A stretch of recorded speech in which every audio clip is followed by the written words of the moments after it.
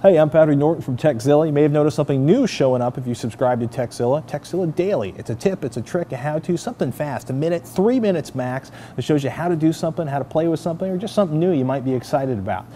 We're sending it out because we want to see if you like the short format content. If you do, email us, tekzilla@revision3.com. If you don't like it and you want it out of the feed that the big show's on, email us, tekzilla@revision3.com. Thanks for checking it out. Hope you enjoy it.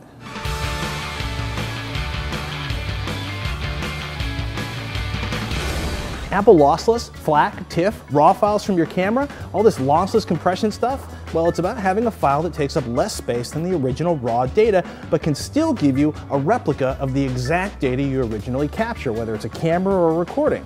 The trade-off is bigger file sizes. Those are going to eat up space in your camera memories, your MP3 player, or your hard drive much faster.